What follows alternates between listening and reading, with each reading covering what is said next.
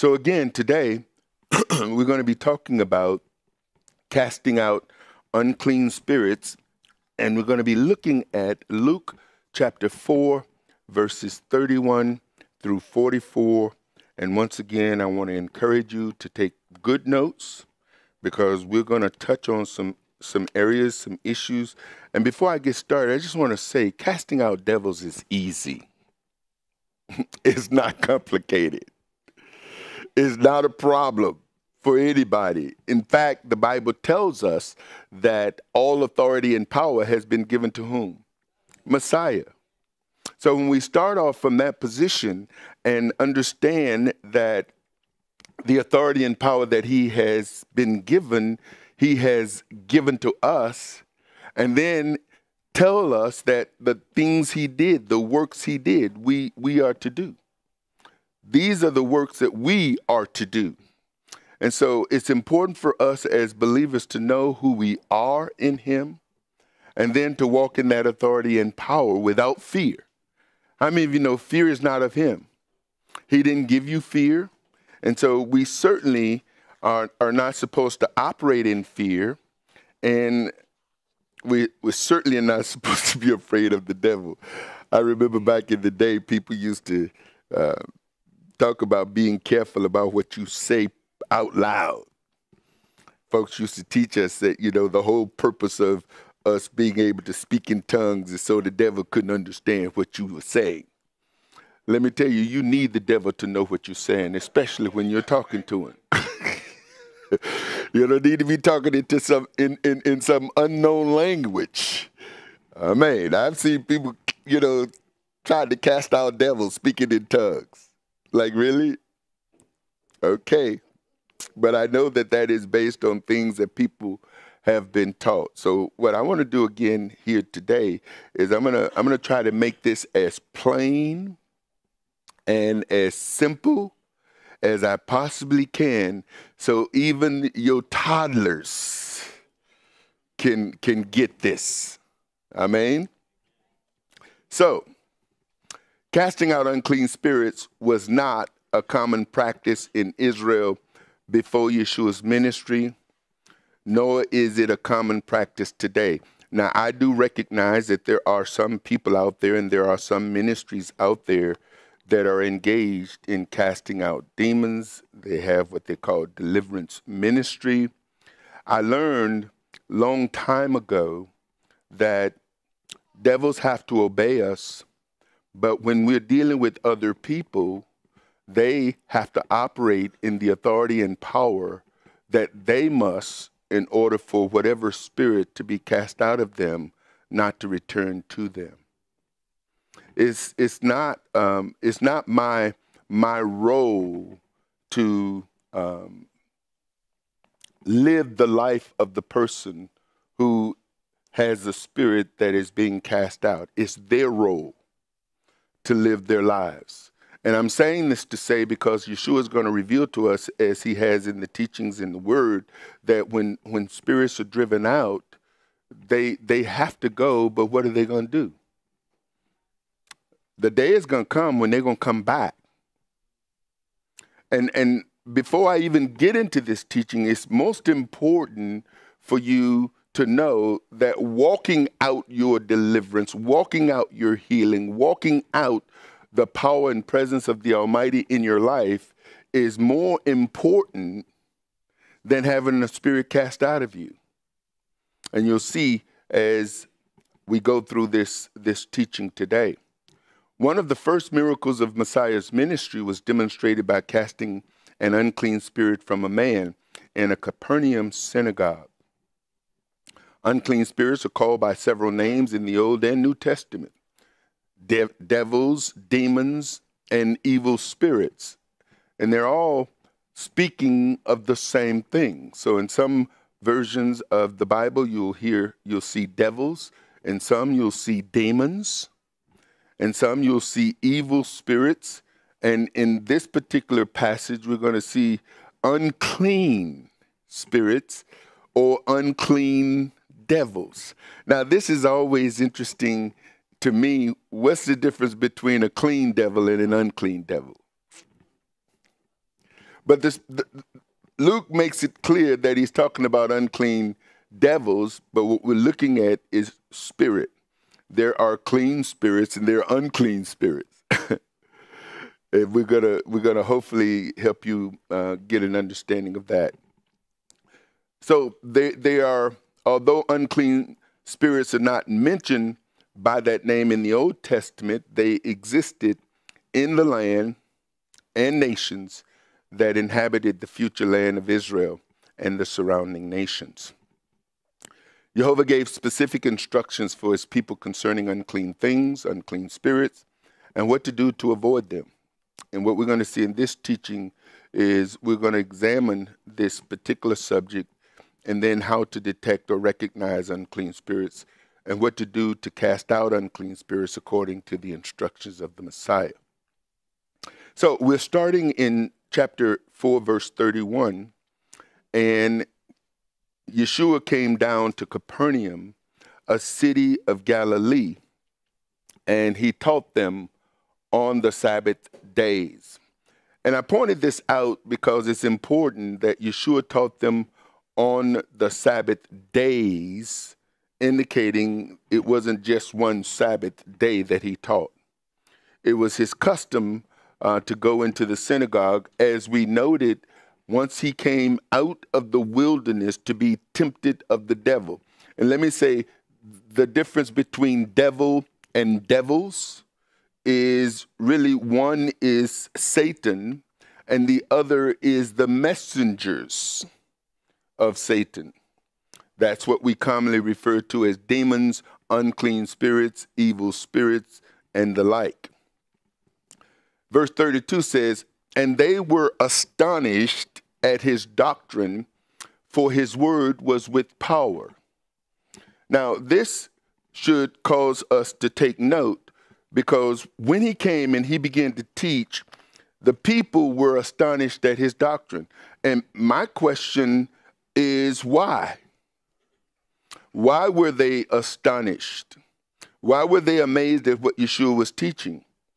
Understand that the people in the Capernaum synagogue had been going to the Capernaum synagogue long before Messiah came. They had their rabbis, they had their teachers, and these individuals would teach and they would instruct the people.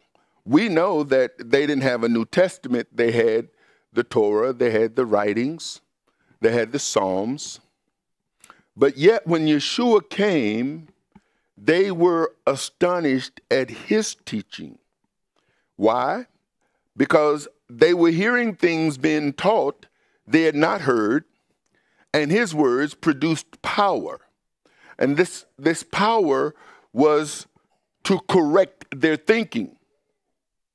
When you think about it, as we've gone through Matthew, as we've gone through John, we know that what the rabbis, the teachers of the law were teaching were traditions. They were teaching the traditions of men, the traditions of the elders. They were teaching a form of doctrine that had been handed down from generation to generation, they claim all the way back to Moses. But we know that before Babylon, there were no such things as synagogues. In Babylon, synagogues were established, and during the Babylonian period, people were being instructed. Where were they being instructed? In the synagogue. When they came out of Babylon, they brought the synagogue system with them. But here's an interesting notation, if you would, that during the time of Ezra and Nehemiah, which was the time of Babylon and the release from the Babylonian captivity, we learn that the Torah scroll had been taken and was put in the Babylonian treasury along with all the other vestiges or furniture that had been taken from the temple. When Cyrus released the people, When the people were released, they opened up the treasury of Babylon and gave them all of the things to bring back with them. So here's the question. If the Torah scroll was in the treasury, what were they teaching? What were they teaching from? Now, what one would say is memory. Individuals had been taught there was memory, but the only ones who had access to the Torah scrolls were the priests, right? The people had to come up before they went into Babylon, and they were there for a period of time, which means that we saw a generation of people die, a new generation spring up, and what they were hearing from was what was being spoken to them by those who had established their religious system in Babylon. Understand the reason why they were in Babylon to begin with is because they weren't operating according to the instructions they had been given. They had been warned.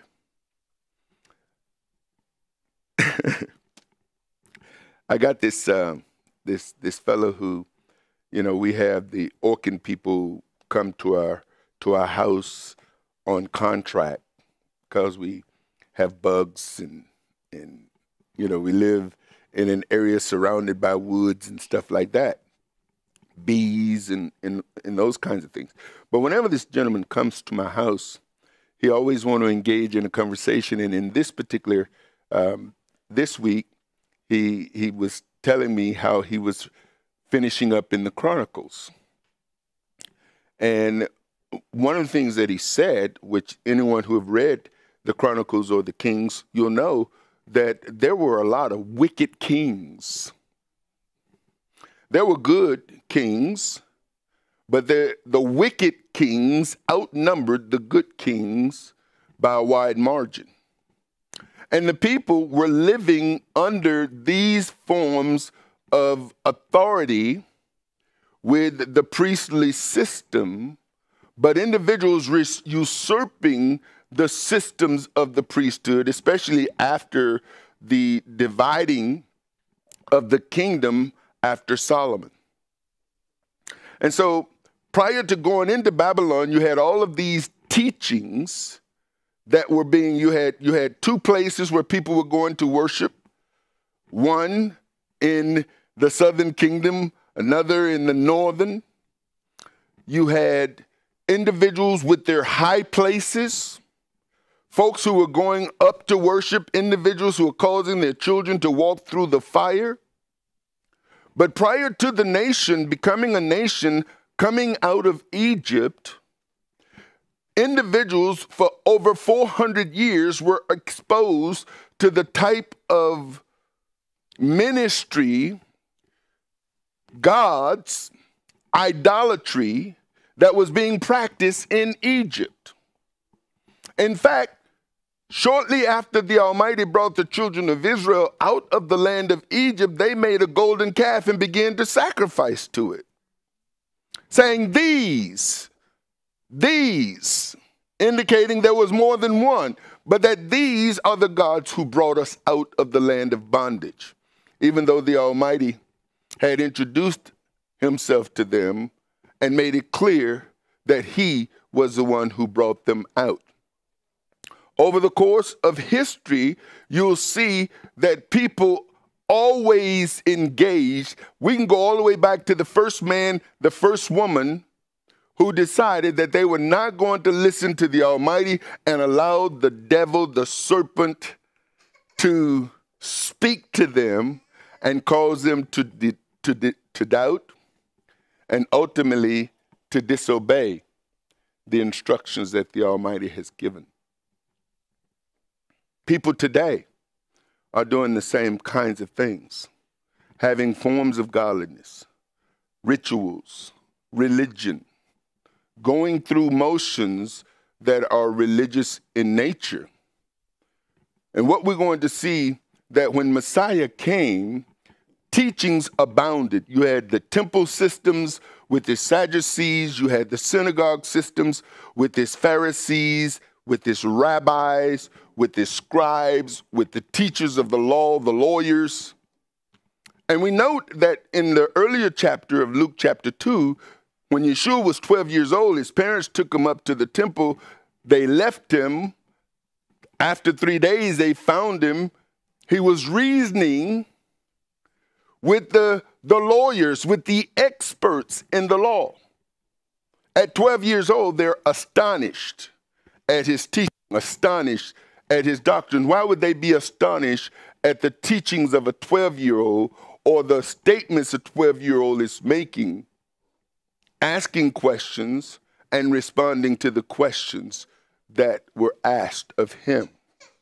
We see Luke lay out the history because he tells us a little bit about the father and the mother, and then he tells us about John, Zechariah, and Elizabeth, and how these were individuals who were righteous, they were holy, indicating that they were operating according to the commands, the instructions of the Almighty. This is the difference. Yeshua came and he taught them as one having authority and power. Now, when it comes down to the fact that they were astonished, one of the, in looking at some of the way this word is used, it's to strike out, to expel by a blow, to drive out or away, to cast off. And the way this word is being used here is that while he was teaching, their thinking was being corrected. It was causing them to hear what he's saying. They even went as far as to say, this man teaches different than the people that we've been accustomed to teaching us. There's something about what he's saying that has authority and power in it, which is very different than what we are accustomed to. And this is one of the things that astonished them.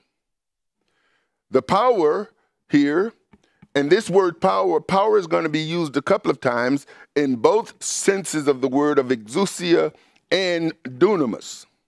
One has to deal with the authority, and this is the authority that we are given. We're going to see in this teaching, I'm going to remind you of teachings that we've done before, where when Yeshua sent out the 12, remember in Matthew chapter 10, he sent out his 12 disciples. Right? Now, one of the 12 disciples was Judas. He gave them authority to do what? Drive out demons. The Holy Spirit doesn't come until much, much later. It is not until Acts chapter 2 that we see the Holy Spirit come upon all of the people who had been gathered. But prior to that, we see Yeshua breathing on a couple of his disciples, telling them to receive the Holy Spirit. But when those disciples, non-spirit-filled disciples, were sent out, he gave them authority to heal the sick, raise the dead, cast out unclean spirits, to preach and to teach into the towns that he was going to come into. And they went forth, and they were amazed that they came back saying, even the devil submits to us. Now this is, mind you, before being filled with the Holy Spirit. And I'm pointing this out because as disciples who have been given authority, we have been given authority by the Almighty over the devil. This is not based on you being filled with the Holy Spirit, although being filled with the Holy Spirit, it is a huge benefit and plus when it comes down to teaching. to instructing, because this is the anointing that teaches us, that instructs us, that show us things to come. The spirits recognize that Yeshua, his teaching, were not the traditional teachings being taught in the day on the Sabbath days. Yeshua, and here's the thing that we must always remember, because it's important for us to not try to get an image of the Son of God, the Messiah, the Savior of the world, the Lamb of God. It's important that whenever we see him, we equate the word. We can take Yeshua out. The name we can take out. And we put the word. Why? Because his name was called Yeshua, but he was the word made flesh. And you can get caught up in the name and ignore the word, thinking that the power is in the name. See, the power is not necessarily in the name. The power is in the word. So you can call him Yeshua, YeHoVaH, Yahweh, Jesus, the Lord.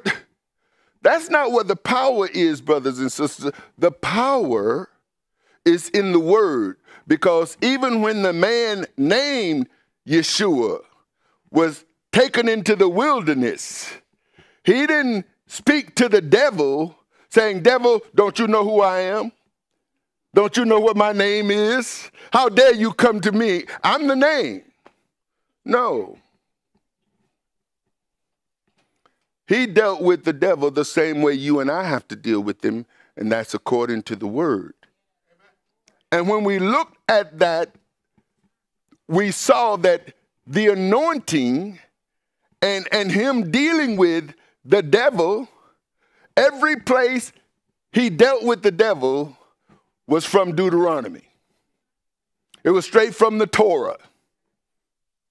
We dealt with the fact last week and before that from Adam to Moses, sin reigned. Now we know the wages of sin is what? Death. But when Moses came, it wasn't the man Moses. It was the word spoken out of the mouth of YeHoVaH, given to Moses, that he wrote down and came and instructed the people with. As we've said, YeHoVaH spoke, Moses wrote. There is no such thing biblically as a Mosaic law. That's theology.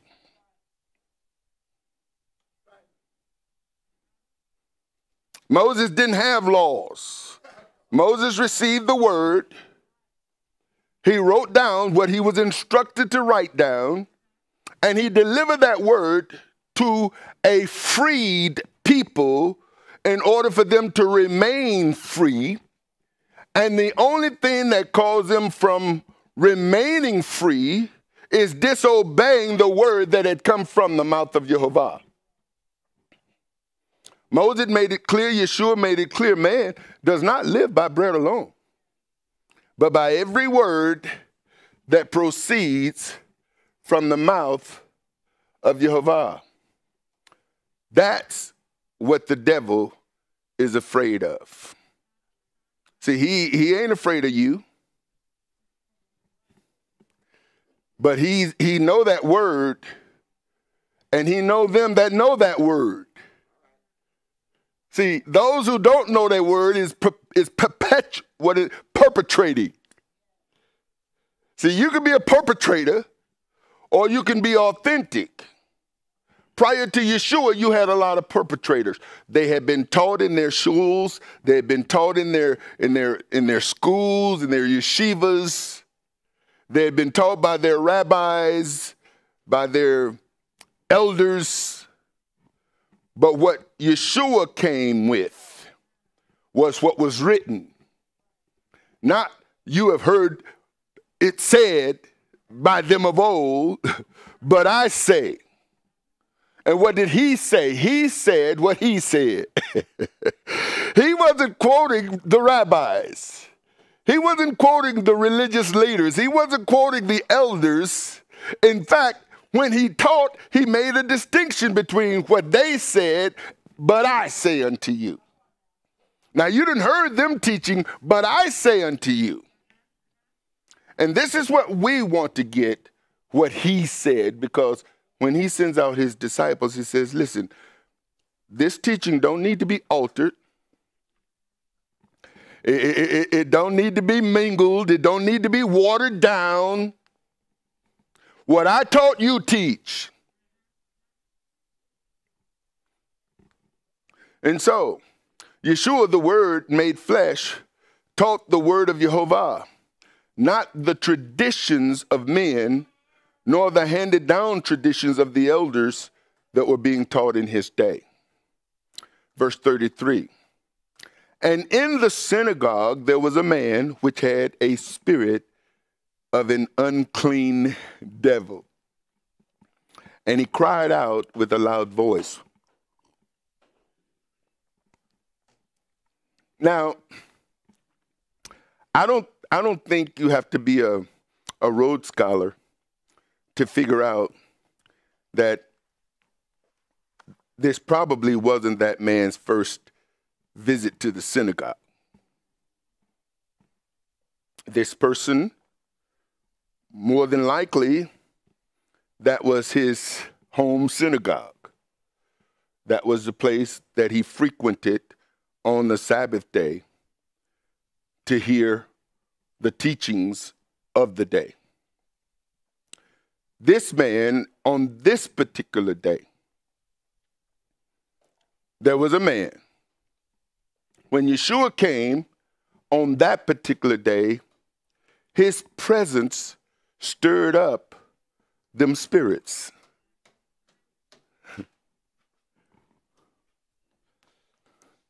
Now, it's important because it took me a while. You know, before people start calling me Reverend, which I don't respond to when folks call me Reverend. I mean, I had an issue with that way back in my Baptist days. It's amazing how people can embrace non-biblical terms while rejecting the terms that is in their Bible. Now, you know, it's amazing that King James only people, let's just touch on them for just a moment. You know, there's not one place in the King James where a person is called Reverend. And yet that is a term that people identify with. King James folks. More so than pastor, teacher, evangelist, prophet, apostle. Now, these are the titles that was given to the disciples. Evangelists, pastors, teachers, prophets, apostles. You'll find elders and deacons, but you won't find reverend.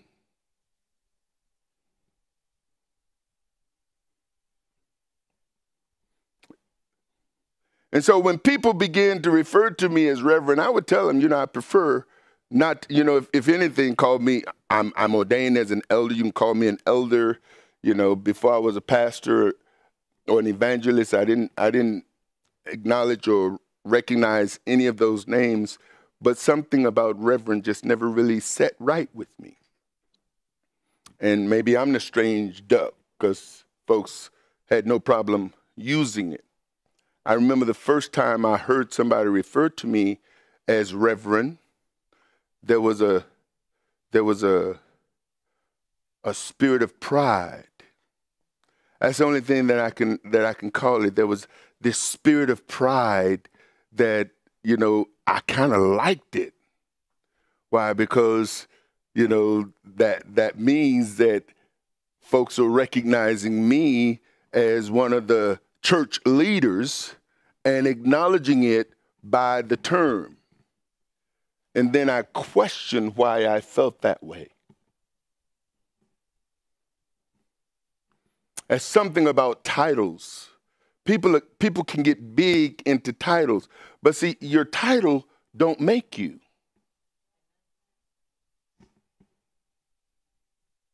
That's not who you are. See, anyway, this spirit, this unclean devil cried out. Now, the spirit is simply pneuma. That's, the only difference between a spirit that is the spirit of YeHoVaH and unclean spirits is there's the spirit of YeHoVaH and the spirit that is not of YeHoVaH. Now, we call them sometimes fallen angels, whatever people call them. These spirits, although they were created by him, has now rebelled against him and is operating on their own under their master, Satan.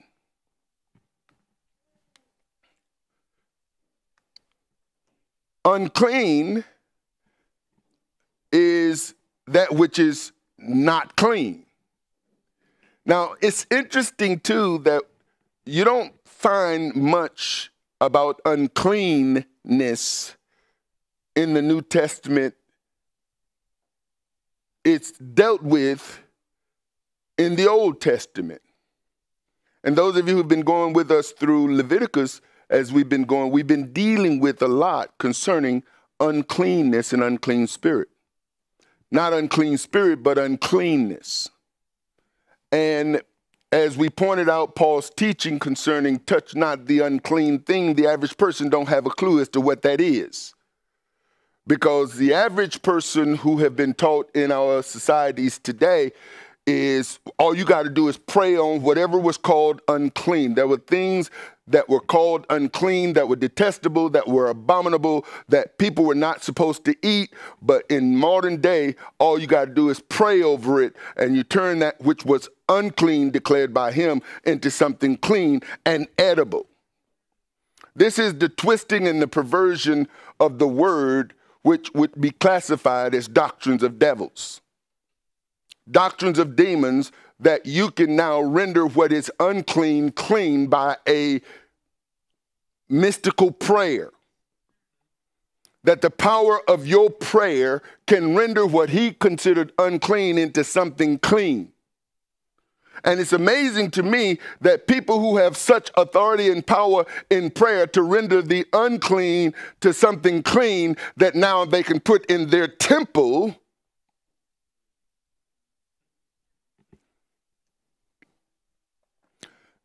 don't have the faith to lay hands on the sick or to cast out a devil. Now, they can turn something clean that was unclean, but can't command something unclean to leave.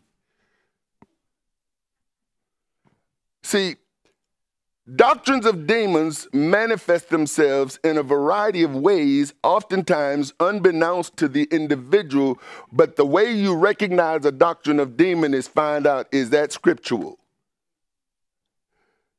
Is it scriptural? Or is somebody trying to take a scripture or a passage and manipulate it to mean what they've been taught? It's interesting that with all the clean things that people can eat, why would somebody gravitate to that which is unclean? Some of you remember I told you about my time in Russia.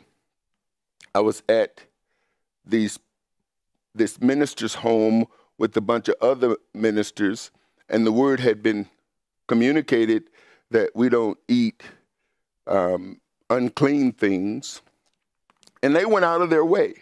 They provided, lamb, beef, fish, and then they had their own pork dish. And once they made sure we were all taken care of, the host asked if it would be offensive for them to eat the pork. And it's like, this is your house. Now, with all this clean food, why would you want to eat something unclean? This doesn't make sense to me that you now have to bring this in when you got all this. And it was then that I realized that eating pork was the mark of a rebellious church. The freedom to eat unclean is the distinguishing mark of an individual who said we can do whatever we want to do because God, by his grace, has given us freedom.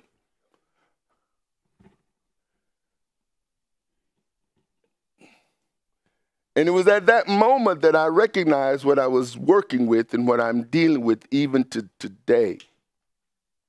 Choices that people make. While reading Paul's teaching, touch not the unclean thing. See, according to that doctrine, there's nothing unclean anymore. What is unclean? Well, now, the focus becomes homosexuality, abortion, and those kinds of things, which are detestable practices. And then try to make abortion as making your children walk through the fire. It's like, there's a lot of twisting and manipulating of scripture to justify particular positions. Abortion is murder. It's killing the unborn, period. Call it what it is. If it's murder, it's a crime. If it's a crime, prosecute the criminals. Stop trying to tiptoe around it. Either it's a crime or it's not a crime.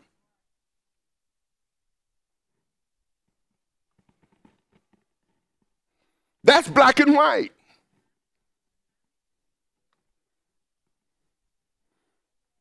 Well, now, wait a minute, brother. Now, you wait a minute. Because now you're going to start twisting and manipulating to try to get me to come on. Listen, if it's wrong, if it's murder, call it that. If killing an unborn child is murder, and killing a born person is murder, and you send the one who killed a born person to prison because you call it murder, then why not send the one who killed the unborn, which you call murder, to prison? That's logic. But no, there's the twisting and the manipulation that goes on to justify one's actions and behavior. The devil here, unclean devils. Now, Yeshua was dealing with the devil himself, Diablo in the Greek, when he was taken into the wilderness. This particular devil is not Diablo. This is a evil spirit. A spirit, not Satan, the devil, but one of his cohorts, saying, let us alone. Now notice the language here. What have we to do with thee, thou Yeshua of Nazareth? Art thou come to destroy us? And then I know thee who thou art. I recognize you. There are languages that we have been taught that, in essence, it demeans us as sons and daughters of the Most High. You see, when the Almighty calls us to be holy like He is holy, then we would be recognized as His sons and daughters because we represent Him. When religion tells us that or move holiness into some descriptive language, see, the description of holiness according to the Bible is operating according to the Word. God and His Word is one. If I'm going to live holy and be holy, then my life is going to be reflective of His Word. Why? Because His Word is holy. I'm to hide His Word in my heart. It is to transform me into being His ambassador, His messenger, His representative, His son, His daughter. I'm now being recreated in the image, because at the fall, in the beginning, man was created in the image of the Almighty. When man fell, man became in the image of its master, Satan. Man fell, and he became now alienated from the Most High. Father already put in motion the reconciliation, restoration process, which will materialize in Messiah. So Messiah comes to be the representative, the example of human behavior in the earth. Prior to that, it was the fallen man under the tutorship, if you would, under the leadership, under the dominion, under the authority of the prince of the power of the air, the prince of this world. When Satan usurped authority in the garden, all who came afterwards was now his seed. This is why Yeshua says, we know your daddy is the devil. Why? Because if you were Abraham's seed, you wouldn't be acting and behaving the way you are. Now here it is, the devil's seed is saying to Yeshua, you are the devil and you got a devil. That's amazing how the devil will call the righteous one the devil. This is what those who are not under the law call those who are under the law cursed. It's amazing how cursed people can call holy people cursed. Now the question is, do you believe that? See, the whole purpose of the enemy is to call you out of your name. Let me tell you something. Don't be afraid to be under the law. Why? Because from Adam to the law, sin reigned. The law stopped sin in its tracks. How? By identifying it, by calling it what it is. See, adultery wasn't adultery until YeHoVaH says that's adultery. Now, you may say, well, it was adultery before he said it was adultery. But it hadn't been identified for what it is until Moses. Now he says, you shall not commit adultery. They were committing adultery before. Well, let me take that back. They weren't committing adultery before Moses. They weren't committing incest before Moses. They weren't lying and stealing and cheating and doing all that sinful stuff, although they were sinning, but sin had not been acknowledged and therefore could not be dealt with for what it was until the Almighty labeled it. Once he labeled it, it's like, okay, can't do that no more. Can't do that no more. Not unless I want to be at odds with the laborer, the labeler. You see. So now that he says, this is not how you as a holy person is to conduct yourself, then if I'm going to declare and embrace the holiness that I'm called to, then the thing that is not holy, that which is unholy, that which is unclean, that which he's identified as sin, I'm not to abstain. Because see, if I don't abstain, I become unclean. If I become unclean, I open myself up to the unclean spirits. If the enemy can get me to rebel against the Most High, who have saved me, who have delivered me, who have given me the power, the authority and power to live whole, if I rebel against his word, then now, just like Mr. and Mrs. Adam, I come back under the rebellious one. If I violate his law, I become lawless. Now the lawless one who he sent Yeshua to deliver me from has now recaptured me. And he didn't recapture me because he took me hostage. He enticed me to rebel. He enticed me to disobey. He enticed me. He says, that ain't sin. God knows that he just don't want you to have fun. He don't want you to enjoy yourself. Because he know if you got freedom to do whatever you want to do, you become like him. Because you're free. And who can tell a free man what to do? Nobody. Not even. And this is why every man is going to have to give an account.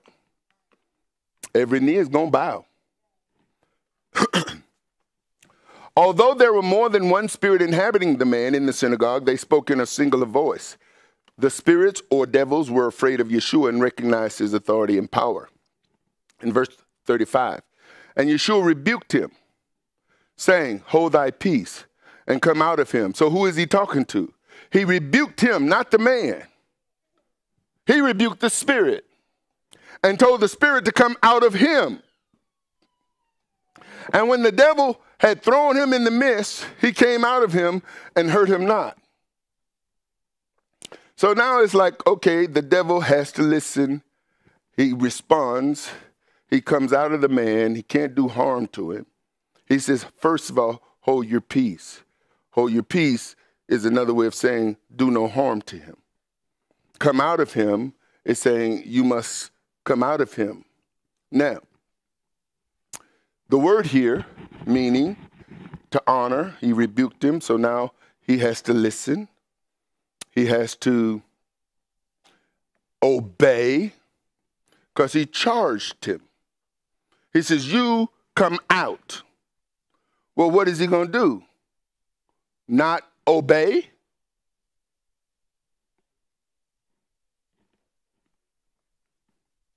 Now, this is before the cross, folks. Why? Because when Yeshua was filled with the Holy Spirit and anointed, when he was anointed, but even before he was filled with the Holy Spirit and anointed, he was dealing with individuals that were of a particular mindset. And here's where it really gets down to the enemy, authority and power operates in the mind of the man. What you give yourself over to, what you yield to. Now, we don't know how the man got an unclean spirit.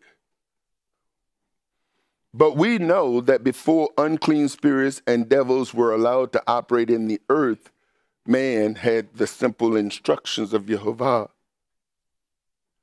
When we operate in obedience to YeHoVaH, as some in history did, then the enemy had no authority and power over them. That's walking in the Word. When you walk in the Word, see, I can tell you, brothers and sisters, you can have the Holy Ghost and still mess up. The Holy Ghost don't perfect you. The Holy Spirit will, but you have to yield. You have to listen and obey. You have to shema. The Holy Spirit will lead you if you let him, because you can resist him. The Holy Spirit can instruct you if you let him, because you can grieve him. The Holy Spirit doesn't force you or I to do anything.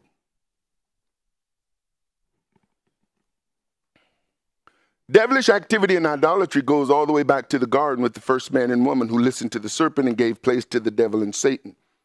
There is the devil called by several titles, as we looked at last week and before. The great dragon, Revelation 12:9, was cast out, called that old serpent, called the devil and Satan. And what does he do? He deceives the whole world. he deceives the whole world. Now, what did James says? If you're a hearer of the word and not a doer of the word, you deceive yourself.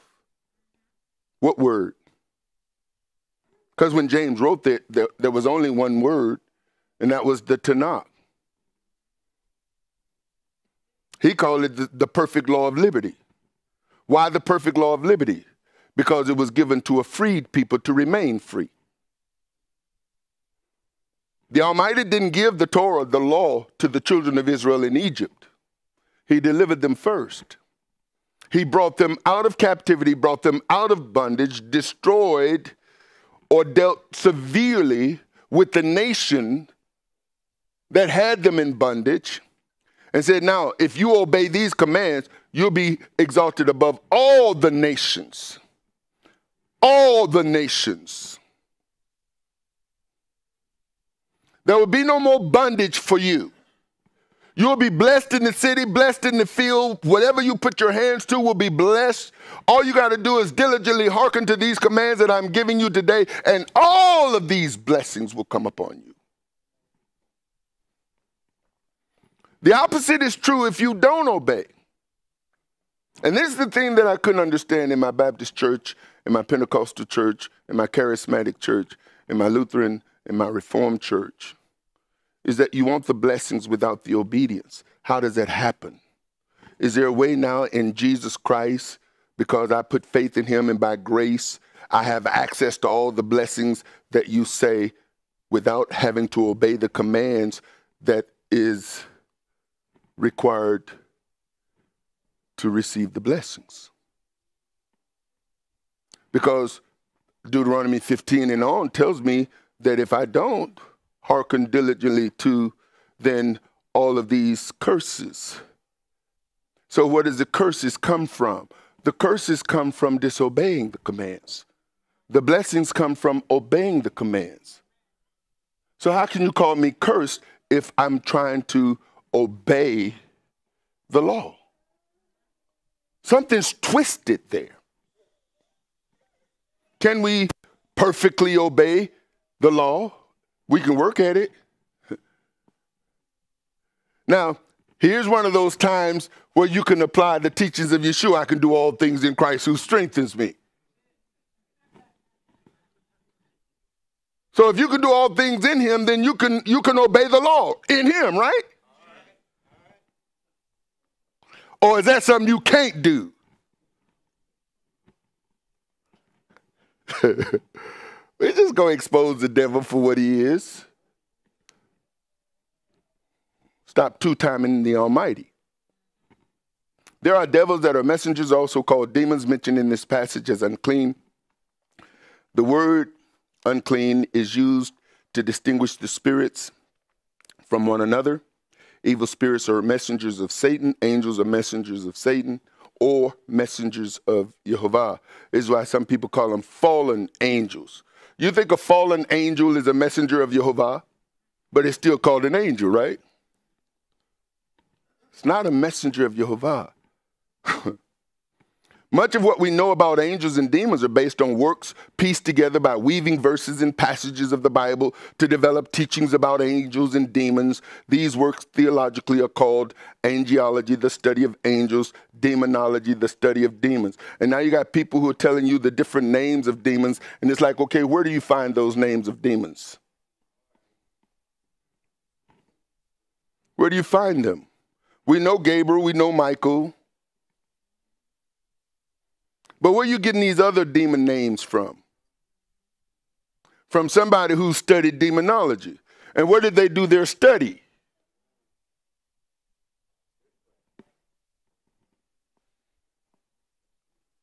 Now you got a plethora. All you got to do is go on the internet. You'll find all these different names of demons. Okay.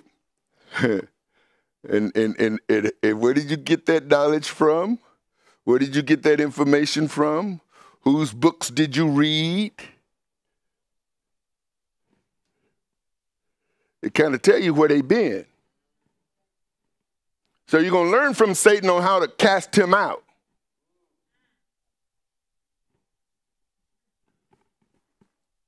I see that in, is that the way Yeshua did it? Okay, enough. Some of y'all looking at me like, okay, bro, you're messing with my theology now. Good.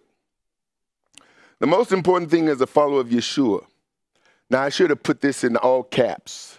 The most important thing as a follower of Yeshua to know about demonology is that as a follower of Yeshua, we have been given authority and power over Satan and demons or devils. That's the most important thing you need to know. Do you need to know the name of the demon to cast the demon out?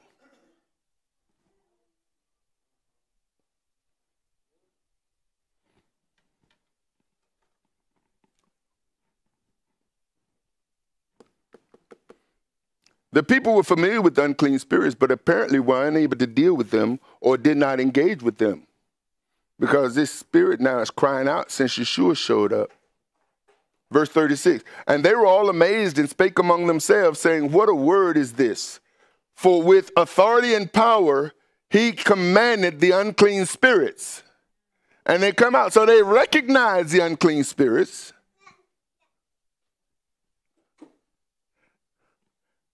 And I'm sure that, I suspect that from time to time the unclean spirit may have acted up. Folks that don't engage it. You know how we deal with behaviors. You don't want to engage it because it just might go off. And this is how you have to distinguish an unclean spirit from carnal behavior. Because there's carnal behavior that'll mask itself as an unclean spirit. When you're trying to cast out a demon when it's the flesh, it's somebody operating in the flesh. The way you deal with the flesh is you instruct it, and then you discipline it. You correct it. Behavior can be corrected. What may look like a demon could be the behavior of an individual who have identified how to possibly get what they want by certain types of behavior. Now, it may take a switch, may take a belt. I don't know what it's going to take, but if that switch or that belt don't modify that behavior, and it's like, okay, so if the switch and the belt is a threat to the demon, to where now it's just going to start behaving. That's not how demons operate, folks.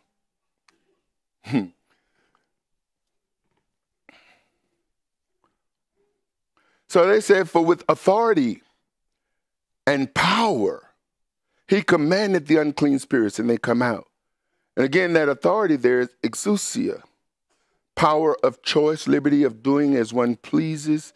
Its usage is power, authority, right, liberty, jurisdiction. It's like they say this man has authority, and he's speaking to these unclean spirits as one with authority and with power.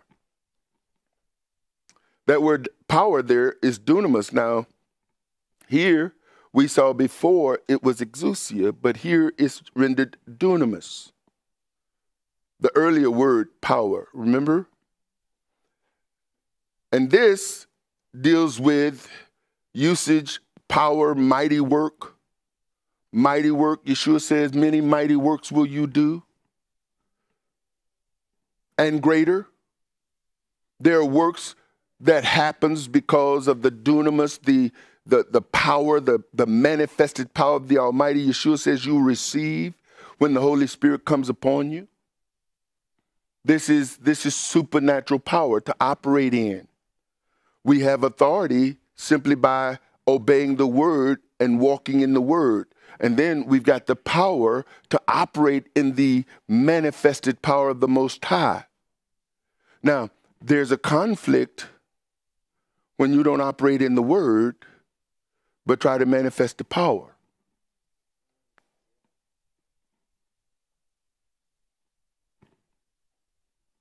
There's a conflict within you.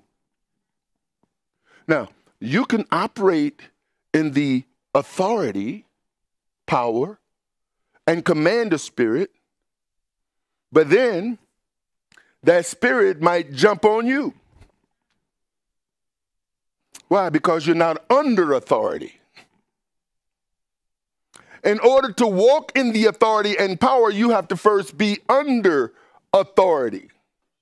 This is the main theme of the centurion, who Yeshua says, you don't have to come to my house.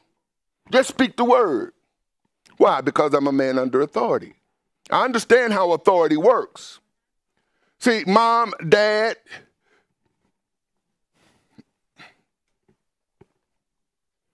I'm going to step out into some danger zone, but time to time you have to do that. A wife who doesn't understand the authority of her husband will not understand the authority she has over her children. To try to exercise authority over your children without being subjected to the authority of your husband creates a problem for you. You don't have to obey your husband. You really don't. That's your choice. But don't be looking all stupid and foolified when your children don't obey you. Now, when a father deals with a child, mama, get out the way, because it's for your own good.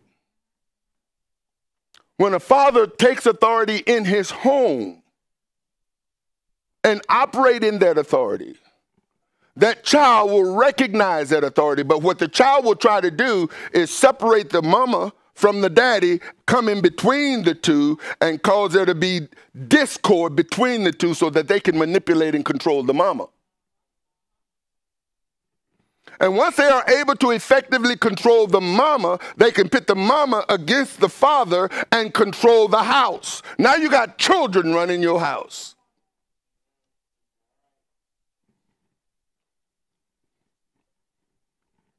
See, before the authority of the father can be usurped, he must first be bound.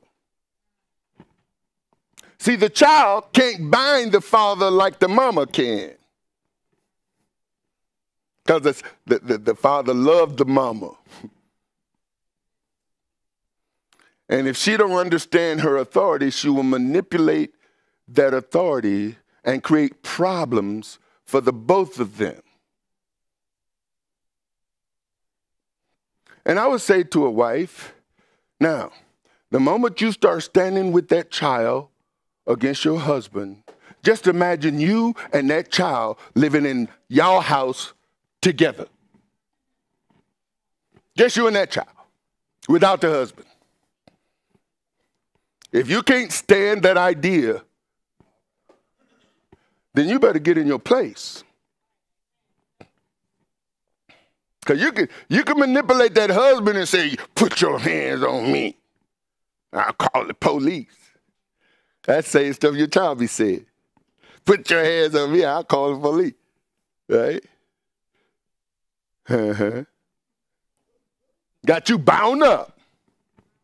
Because you don't want to go to jail. Come get me. Now, you don't supposed to put your hand on your wife. And you have to find ways to discipline your children. But I'm saying this to say, wives, know and understand your place. Because the moment the authority of the Almighty has been usurped, the devil knows no bounds. He doesn't respect authority that has been usurped. He only recognize authority. Fathers, husbands, don't allow your authority to be usurped. Don't surrender your authority to your wife because you love her. If you love her, you'll correct her. Well, she's not your child. Well, the word is the corrective force. So if you're operating outside the word, husband, give her the word. If you got it. See, many of them don't have it. Because the wife has more word than the husband do in many cases. I don't know how I got off on this, but I'm out there now. Husband, you need to learn the word. You need to stand on the word. You need to walk in the word. Because when you love the word, stand on the word, and walk in the word, you know what? Father is got your back. He will make your enemies at peace. So when Yeshua says a man's enemies would be those of his own house, if you got enemies in your house, brothers and sisters, start walking in the word. Because what will he do? He'll make your enemies at peace with you. See, they can argue with you in your philosophy, but just like the devil, you can't argue with the word. Truth will set you free. Brother, you just manipulating the scripture. See, that's your manipulative mind at work. I'm giving you some truth. So, I'm so far from the end.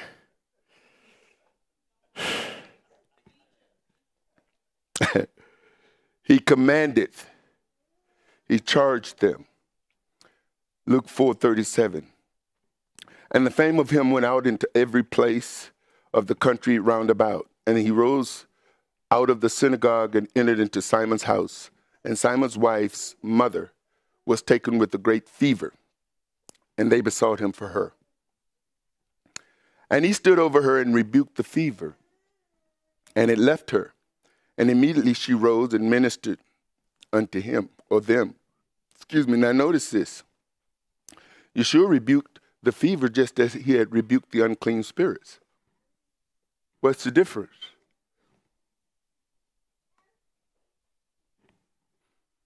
He rebuked the fever, but earlier he rebuked the unclean spirits. What's the difference?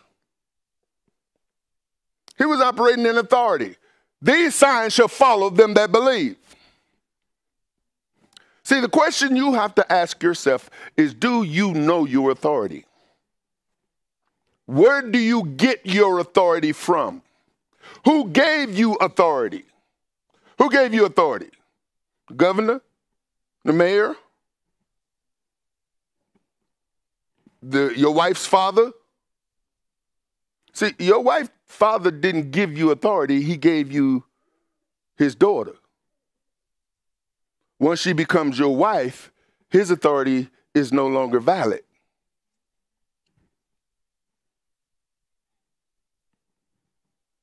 Now you have to walk in the authority you've been given. Where did your authority come from? See, only the one who gave you the authority can threaten you to take it away. If he gave it to you, only he can take it. If it came from someone else, they can take it from you. You got to recognize where'd your authority come from. And once you know that, you have to have the confidence to walk in the authority that you've been given. Let me throw this at you, because this is key to authority. The key to divine authority is divine humility. The authority that he's given you cannot be operated in pride. He resists the proud. He gives grace to the humble. No matter how much authority you have been given, you better understand that the key to your authority is operating in humility.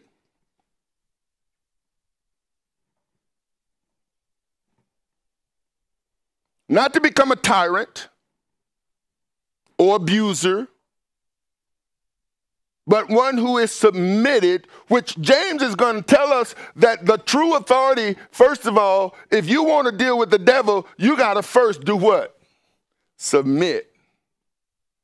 You submit to the Almighty, resist the devil, and what is his job? He has to go. But if you operate in anything other than humility, why? Because pride belongs to him. Who? The devil. And if you operating in pride, guess what? You operating in his spirit. And he don't have to listen to you.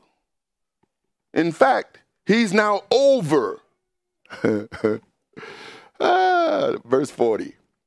Now when the sun was setting, all they that had sick with divers disease brought them unto him, and he laid his hands on every one of them, and he did what? He healed them. And devils also came out of many, crying out, saying, Thou art Messiah, the Son of God. It's like they mad.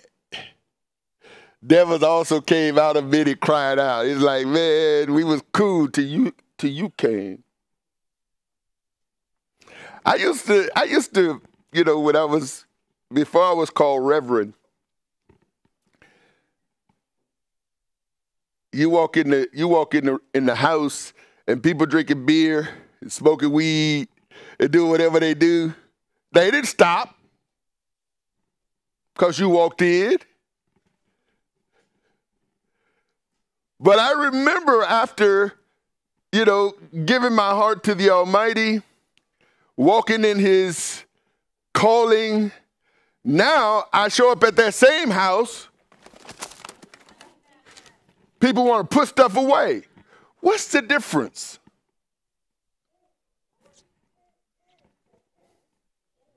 Now, at first I used to be bothered by that because I didn't understand it.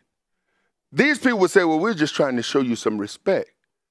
Oh, so before, I didn't warrant it. You saw me like you saw yourself. Now you see it a little different. What changed? When you begin to walk in the authority and power, guess what? When you show up, the demons, the spirits operating in people recognize it.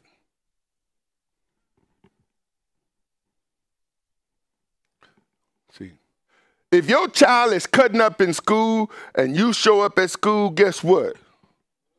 They straighten up all of a sudden. If they cutting up in the neighborhood and you walk around that corner and they see you, what happens? Now they cutting up in front of other adults, just cutting up, showing their nastiness, cussing, calling people out their name, threatening folks. And then mom shows up or daddy show up. Now, if mom and dad is like the child, then it just emboldens the child even more because they see backup. But if mom and dad is righteous and holy, they're going to take on a whole different demeanor because they know mom and dad don't play this.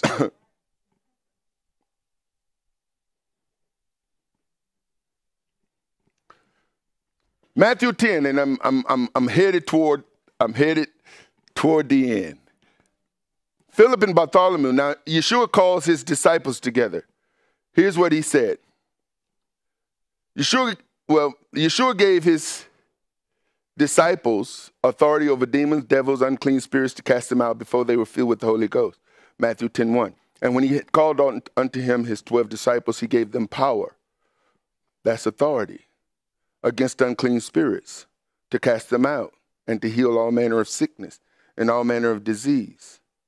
Now the names of the 12 apostles are these. So what did he do? He gave them power against unclean spirits. To do what? To cast them out. Now here's a question. Had they been filled with the Holy Spirit at this time?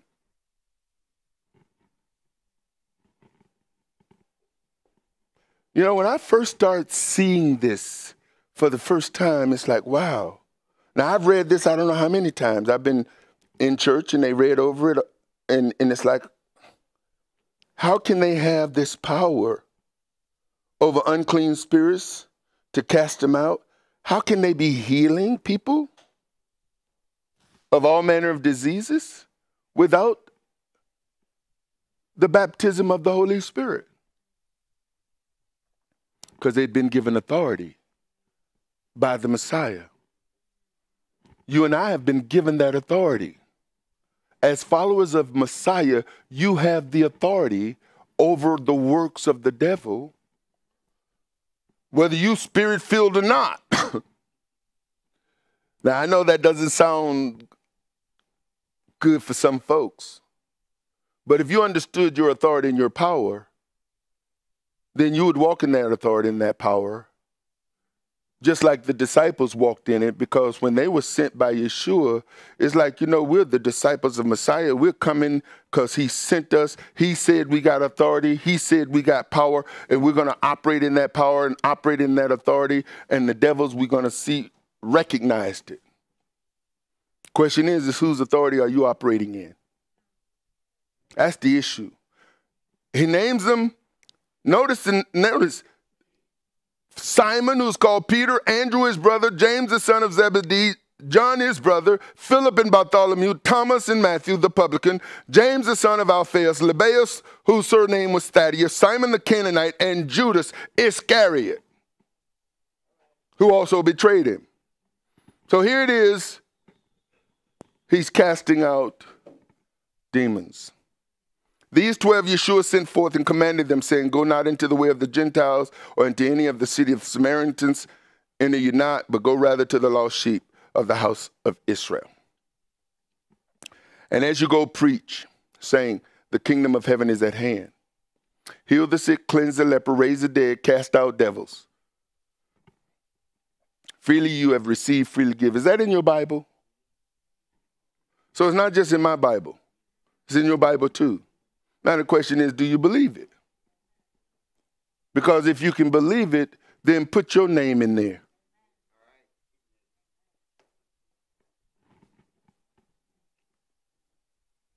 Now you're going to see where the struggle comes. The struggle ain't in here. The struggle is up here. That's where you're going to be battling with what is written. Yeshua didn't have those struggles. Why? Because he was the word. He lived it. He demonstrated it. He operated in it. And that's what you and I have to do, brothers and sisters. And we got the bonus. We got the first fruit of the Spirit. We've got the Holy Spirit that empowers us, that strengthens us, that encourages us, that lead us and guide us and show us things to come, that teaches us. And then later he said, he that is not with me is against me, and he that gathereth not with me scattereth. We'll get to that in Luke 11. When the unclean spirit is going out of a man, and here's what you have to remember. He walketh through dry places, seeking rest, and finding none, he says, I will return unto my house whence I came out. And when he cometh, he findeth it swept and garnished. And that's something that is hard to grasp. What does it mean the house is swept and garnished? I'll tell you what I believe it means. The house is clean and filled with grace. Now, grace may be sufficient for you, but you cast out demons by authority and by power. And if you sin or violate his commands, then the enemy that you try to cast out can actually influence you to the degree to where now you find yourself sliding backwards. And once you start sliding backwards, now the enemy is going to do, he's coming for the mind now. Why? Because guilt, condemnation, shame, all the stuff that comes to a person who know better but don't do better. To know what they're supposed to do, but don't do what they're supposed to do. See, it ain't the devil beating you up, it's you beating you up. You beat you up more than the devil. The devil doesn't really have authority to do it. And why would he if you're doing it to yourself? He got other things to do than to be messing with you. Now, I don't need to mess with them. They all right all by themselves. Why? Because they're condemned, self-condemnation. They're shamed because they knew better. They're beating themselves up. They're punishing themselves because of their behavior. And they don't really understand this grace that they say they got. Because if they understood grace, they wouldn't be under that condemnation. They would repent, get things right, and move forward. So now this spirit sees it swept. He sees it garnished, unlawed, untorified. No word. It's just clean. He goes and taketh to him 7 other spirits more wicked than himself. And they enter in and dwell there. And the last state of that man is what? Worse than the first. I don't know if you've ever seen somebody who was clean, who was healed, who were delivered, and find themselves under those circumstances, and in some cases worse. Seeking out such that practiced or had familiar spirits was forbidden, and caused people to be defiled by them, rendering them unclean. I'm going to give you a few more passages of scripture, going to read some more, and then I'll be done. Regard not, Leviticus 19:31. Regard not them that have familiar spirits, neither seek after withers, to be defiled. That means to become unclean by them. I am YeHoVaH your Elohim. YeHoVaH's plan for his people was the ministry of the prophets that inquired of him on behalf of his people, whereas the nations around them sought supernatural information and directions from other sources such as. And here's where he speaks to them in Deuteronomy. Okay. I don't know why.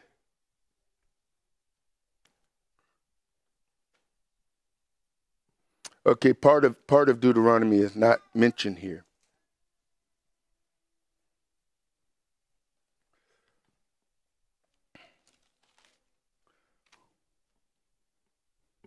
So give me a moment, if you would, because the rest of this is not going to make sense. Because he's telling them that they are to be perfect. They're not to give themselves over. That should start at verse number 9.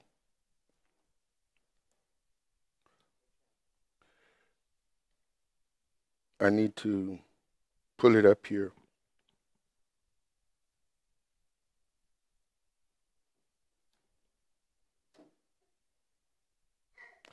It's Deuteronomy 18.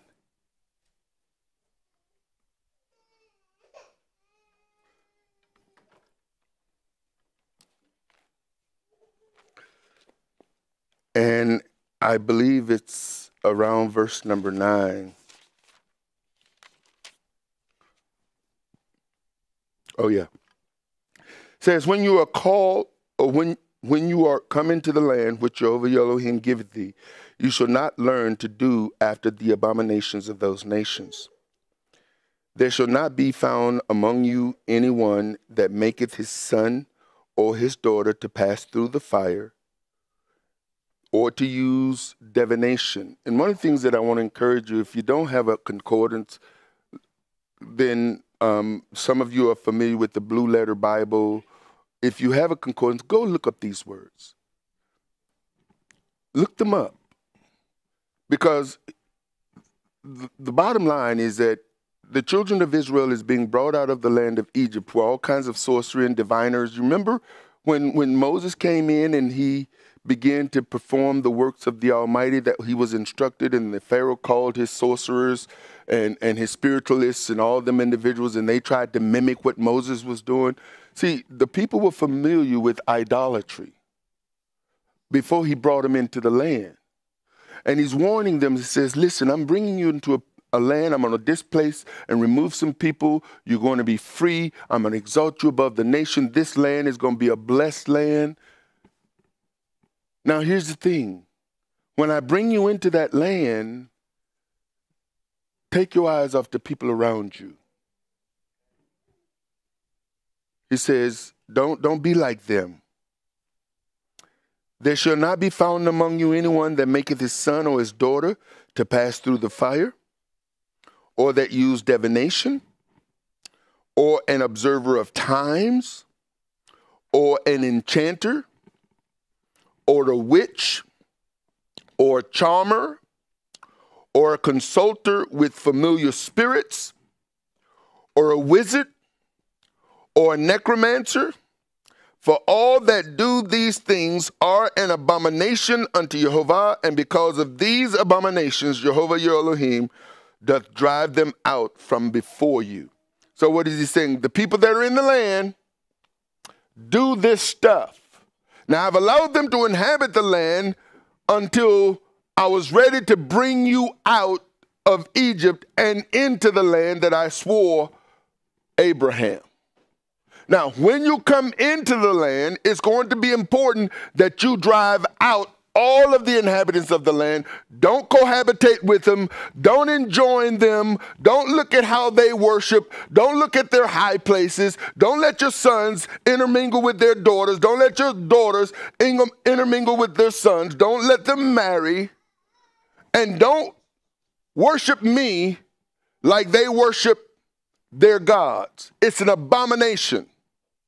Now, he's saying, with that, here's how I'm going to deal with you. I know you seek instructions. I know you seek knowledge. I know you desire understanding. I know you want to know what your future is. I know you want to be shown things that are to come.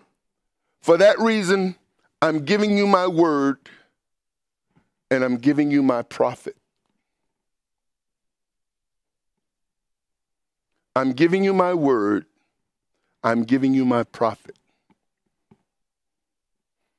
Now, Moses was the prophet YeHoVaH spoke to face to face. I know in churches people talk about, touch not my anointed, and do my prophets no harm. Listen, he's talking about Moses the prophet, and who was the anointed? Israel. Who's the anointed today? The people who joined themselves, the family, the household of YeHoVaH. We are his anointed ones. Just as Yeshua said last week, he has anointed me and he was the anointed one. We too are his anointed. We've been given an anointing. His anointing it teaches us. It instructs us. It shows us things to come. It leads us. It leads us into all truth. And this is what he says in chapter 18, verse 13. Thou shalt be perfect with YeHoVaH your Elohim. For these nations which thou shalt possess, hearken unto observers of times and unto diviners.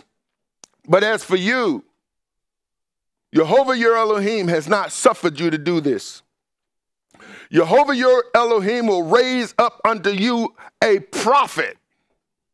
If you want to know what I say and what I'm doing and what I'm going to do, I'm going to raise up for you a prophet from the midst of you, your brethren, like me. And if this prophet is like him, what is this prophet going to be speaking for him? Any prophet today that says to the people of YeHoVaH, you don't have to honor the law of YeHoVaH, is a false prophet. So, well, brother, how could you say that? Well, where are they getting their instructions from? And is YeHoVaH going to tell his prophets to tell his people, you don't have to keep my commandments? That doesn't make sense. They're not going to manipulate. In fact, YeHoVaH's people say, if a prophet comes to you and say, don't be afraid of that prophet. If they're telling you to go, let's go serve other Elohims. Let's do this.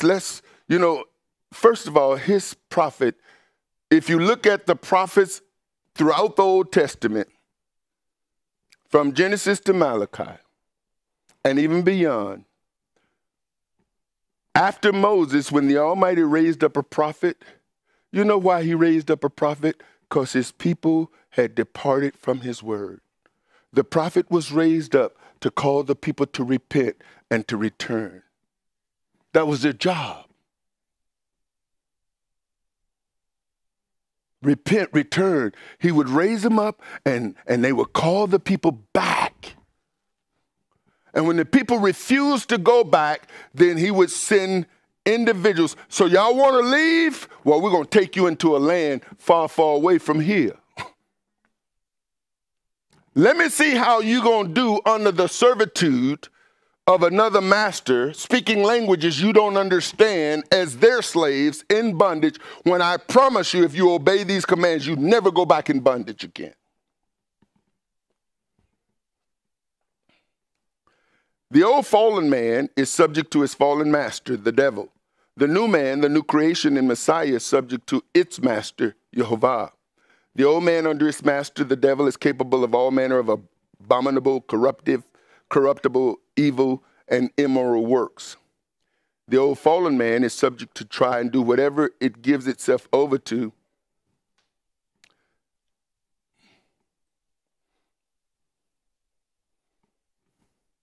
And is not interested in pleasing YeHoVaH.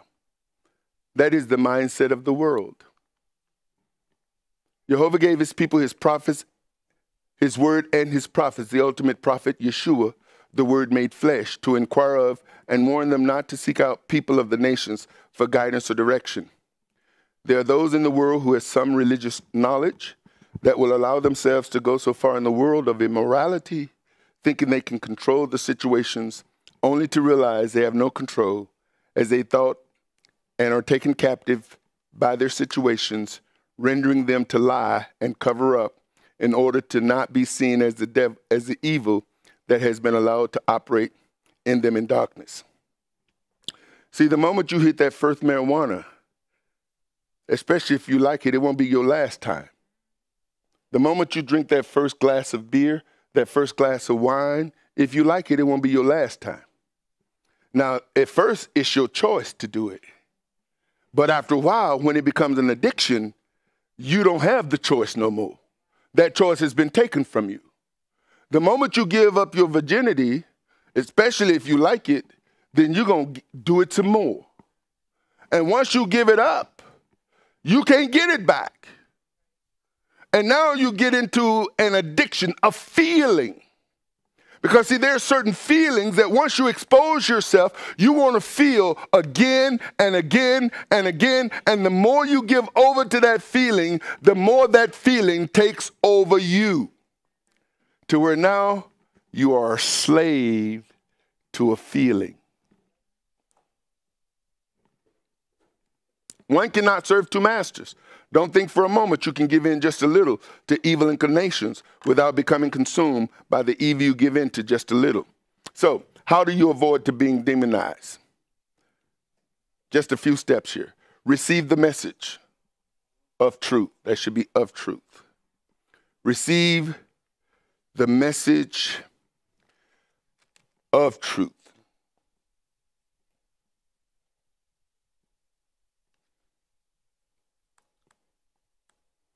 See, I done developed a little boldness to mess with these PowerPoints again while I'm teaching from them.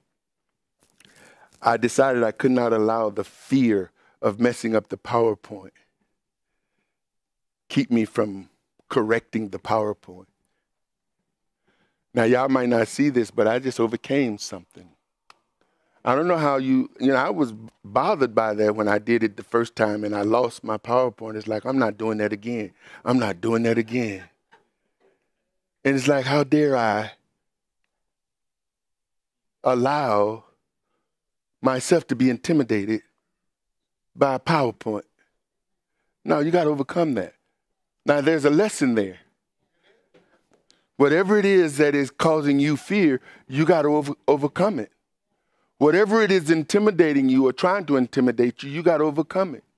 You got to walk in authority and all power, in authority and power in all areas, even PowerPoints. So receive the message of truth. Repent from wrongdoing and wrong living. If you recognize what you're doing, why is it that you see you do something wrong and for whatever reason you procrastinate to do right? Why? Why don't you just nip that thing in the bud? Maybe it's not as simple as nipping it in the bud. Maybe it nipped you in the bud. And this is where you have to take your authority back. Renounce immoral behavior. If swear words, curse words, immoral thoughts and behaviors is coming out of you, stop it. Because if you don't stop it, the more you allow these things to occur, remember the devil is watching.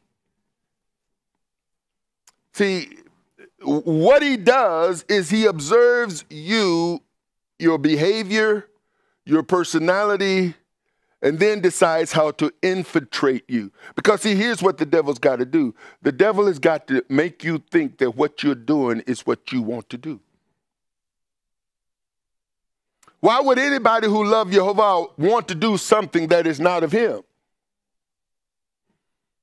And if you love him to the point to where you know what you're doing is wrong, why won't you stop it? See, what the enemy does is he infiltrates your personality. He infiltrates your likes, your dislikes. And the goal is to become one with you and to cause you to become one with him, to where you can't distinguish or separate your behavior or your personality from his. This is the same thing the Almighty is trying to do for you and I.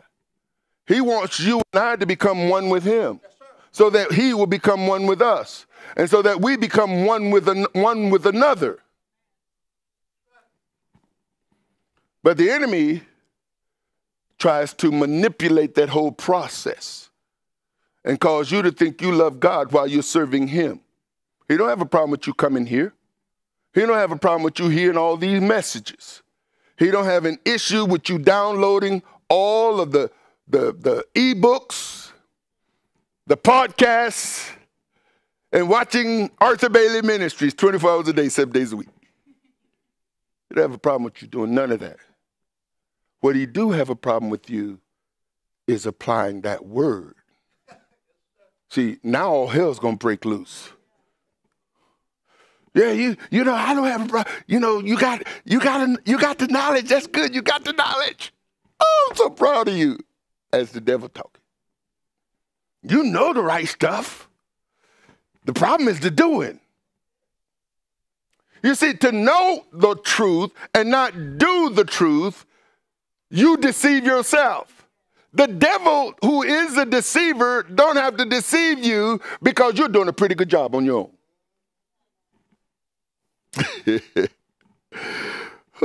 Renounce immoral behavior. Return to YeHoVaH and live in his truth. Now, if you're going to engage in casting out unclean spirits, and this is the last few slides, for real, you must know the rules of engagement. It's important for you to know the rules. First, distinguish an unclean spirit from carnal nature or a person's normal behavior. Parents, that requires discipline. Casting out unclean spirits is easy. You have to know that. If you're walking in authority, under authority, you tell a spirit to go, it has to go. You must know your authority is in Messiah, not your knowledge. You could read, you could study demonology, you can study all the books, all of them, and there's a lot of them. I've read books on demonology, books on inner healing and deliverance and all of those kinds of things, and you can find the formulas and you can learn the names and you can identify behaviors with certain types of spirits. But you better know your authority is in Messiah, not your knowledge. There's 7 sons of Sceva in Acts who talking about, you know, I adjure you in the name of the one whom Paul speaks. It's like, I know Messiah, I know Paul. Who you? You better know your authority. The devil only respects, notice this, the devil only respects the law, the word of YeHoVaH.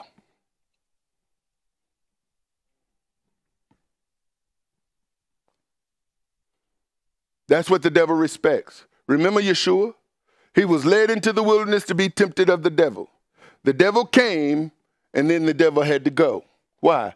Because every turn he quoted the Torah. He didn't use Peter. He didn't use Paul.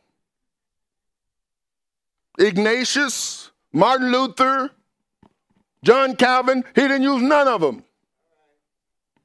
He quoted the Torah. And the devil said, oh, I see. Okay. You know a little something here. All right, I'll be back. That's what he had to do. Why? Because he couldn't hang. So the devil gets into a lot of these ministries and preachers and try to convince the people of YeHoVaH through these representatives that they don't have to honor the commandments of YeHoVaH, not realizing they're coming underneath the devil's authority. And he don't have to go nowhere when you tell him to go. What authority are you operating in? In Jesus' name? In Yeshua's name? I command you in the name of Yeshua. I command you in the name of Jesus. The power is not in the name. The power is in the word. When you start walking in that word, speaking that word, and commanding unclean spirits according to that word, then he has to listen. But you have to be submissive. Submit to YeHoVaH. Resist the devil. What does the Bible say? Because see, if you are submitted to YeHoVaH, remember the devil is telling Yeshua, he's saying, you know, all these things, if you bow before me, when you start dealing with satanic witchcraft, demons, they're going to try to talk you out of what you think you know. They're going to try to get you to compromise. They're going to try to appeal to you to back up just a little bit.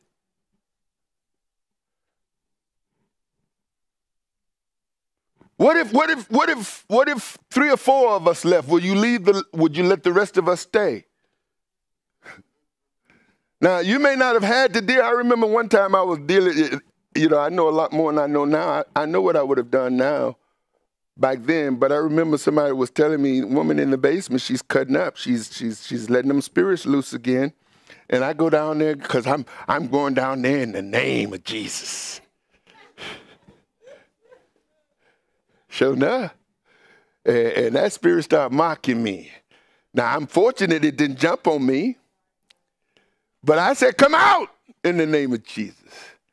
And that spirit said, come out. Come out. Come out, come out, come out.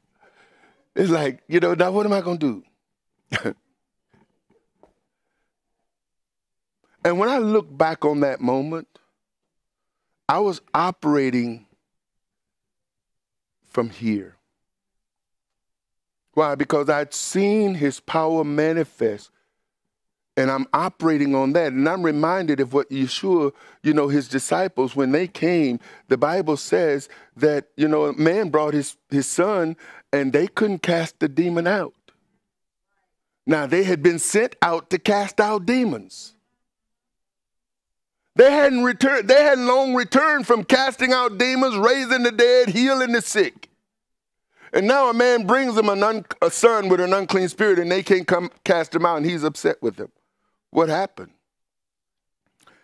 There's a place where you can operate out of knowledge and not be submitted to authority. You can run and operate in your information. Having the knowledge only makes you big-headed. And the devil don't have to listen to a big-headed preacher.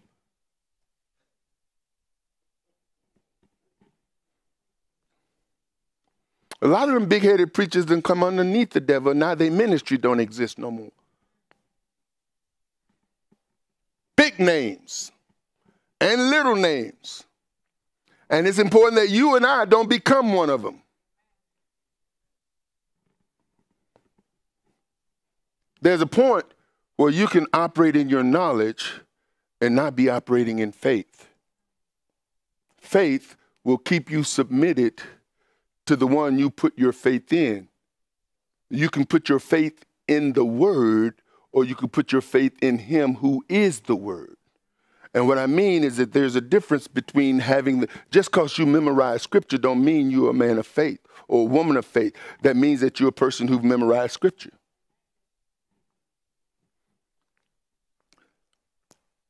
Unclean spirits leave, but they return. The person the spirits have been driven out must submit to the law, word of YeHoVaH. As I've said before, this is what stopped me from casting out demons before telling people that today I focus on teaching, and I have to stop. I have gone longer than I've gone in a long time. But I think you get the message. You get the message. And the last thing I wanted to give you was Ephesians chapter 6. And I encourage you to read Ephesians chapter 6, verses 10 through 15, 16, 17, 18. Read them. I'm going to stop there. Father in heaven, I just thank you. I thank you for your goodness and your mercies.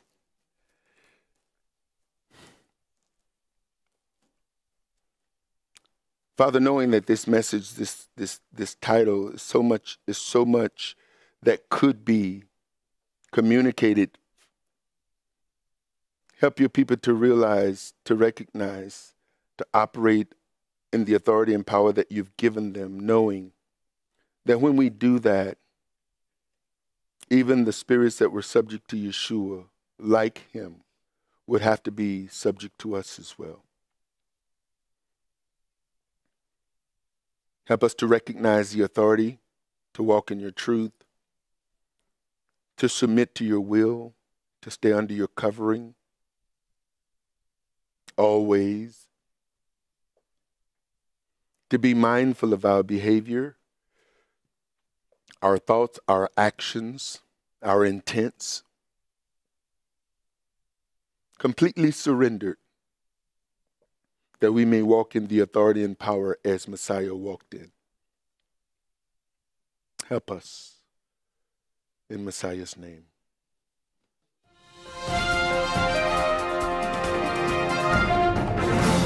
Shalom, saints.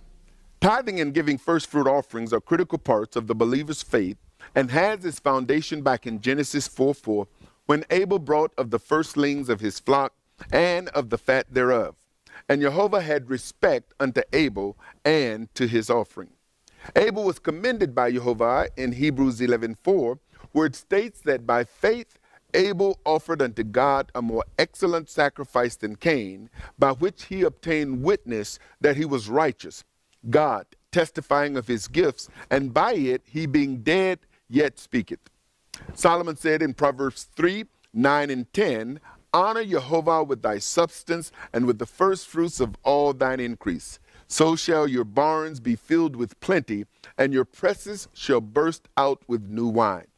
The prophet Malachi wrote in chapter 3, verse 11 and 12, to bring ye all the tithe into the storehouse, that there may be meat in mine house, and prove me now herewith, says YeHoVaH of hosts, if I will not open you the windows of heaven and pour you out a blessing, that there should not be room enough to receive it.